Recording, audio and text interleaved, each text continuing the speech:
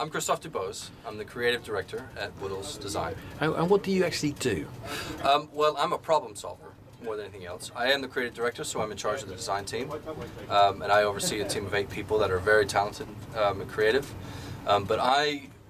Most of what I do is a bridge between them and the rest of the world, making sure that they follow the design, that they're a bridge to the clients, and I'm a bridge to them and the people that build this. So I'm involved in designing interior spaces for businesses. And where are you from? I'm from Texas originally. I have a degree in architecture from New York, and I've been working in London for 12 years. And you just met some students. These students that I've just met are very curious, very interested, and had questions that were quite revealing in terms of how well they're paying attention to the material that was being brought to them. And they challenged me in terms of how I presented and what I was saying to them. So actually, the direction that I thought I was going to be going on completely changed as a result of the questions that they asked. Very bright young students.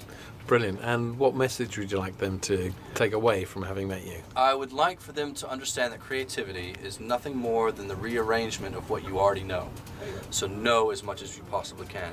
Have a commitment, a lifelong commitment to learning, and never give up and never stop looking at the world around you. And when you are recruiting someone, what makes you say they could be a good designer? I don't necessarily look for skills. I do look for skills, don't get me wrong. A lot of times I come across people with a transferable set of skills that so their skills aren't perfectly honed to what we do just yet, but I can see the potential. But I look more for anything to attitude. Does somebody believe themselves? Does somebody believe they can do it? Does somebody listen and take instruction but also challenge in a constructive way? That is so much more important. Culture eats strategy for breakfast every day of the week, and that's what I look for. Thank you very much. Yeah. Thank you. I hope you found that one useful.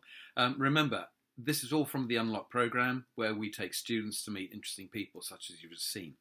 I interview the hosts on this little camera, which is the material which you've just seen. Please have a look at all the rest, and please subscribe to this channel. Thank you.